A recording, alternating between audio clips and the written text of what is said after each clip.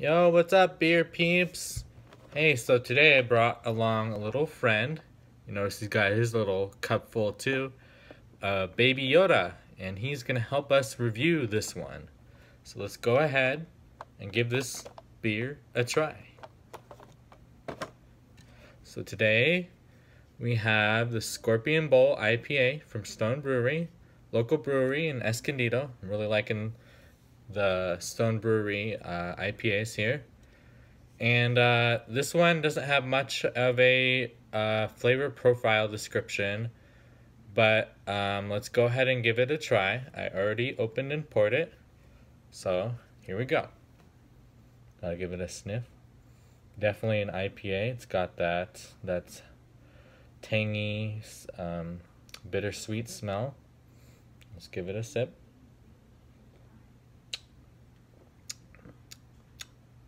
I'll go in for another one.